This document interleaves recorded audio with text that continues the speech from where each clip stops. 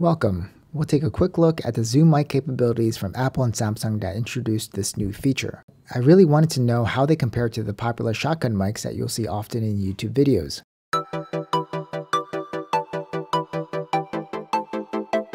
My setup has two audio sources 6 feet away from the mics. The left side acts as the subject where the directional audio comes from, to simulate someone talking directly to the camera. The right side generates ambient noise. I specifically used road noise and the other one a crowd of people. For each mic test, I first start out by pointing to the subject or directional audio source. Then I redo the same test pointing away towards the ambient noise. So ideally, we should hear some difference between the two. To get similar levels of audio playback, the iPhone needed the largest boost of 22 decibels. The Zoom Shotgun mic needed 16 and the Note 10 needed 12. Feel free to click around in the timeline sections to repeat specific tests. Okay, let's take a listen.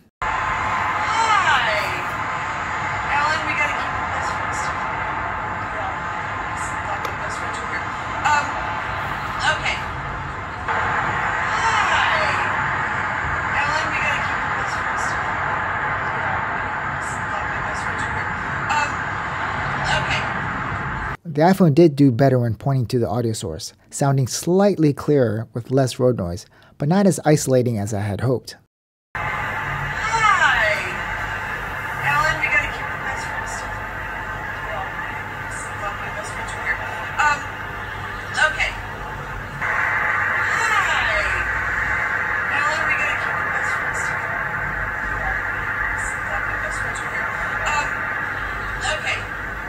Note 10 was also clearer when pointing to the audio source. It also could not filter out the road noise effectively. Both phones sounded like they were doing heavy noise reduction, kind of like that jello-y, watery effect. Although the iPhone did do a better job of muting the ambient noise.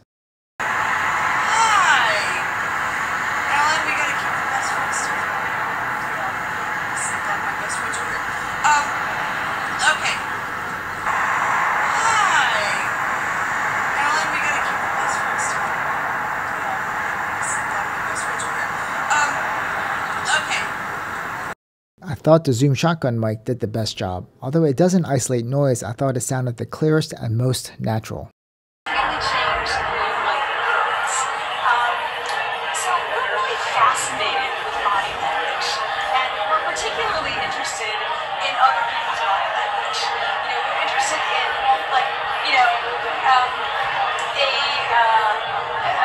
an awkward interaction, or a smile, or a contemptuous glance, or maybe a very awkward wink,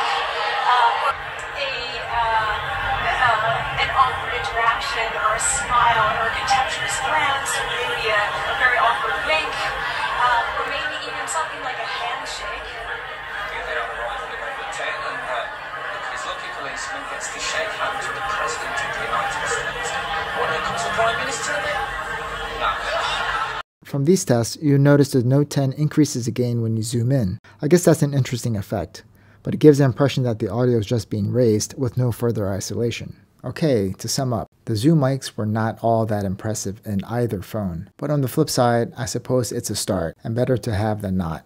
The iPhone seems to work to filter out and reduce ambient noise, and the Note seems to focus on making the subject louder and less about filtering the ambient noise. Maybe in future iterations, they'll utilize a fancy video distancing tech such as the time of flight and LiDAR sensors for more accurate isolation of sound. One thing's for sure, the days of the shotgun mic may be coming to a close with the rise of these smart mics. Okay, please remember to subscribe and hit the like button if you found this useful, and thanks for watching.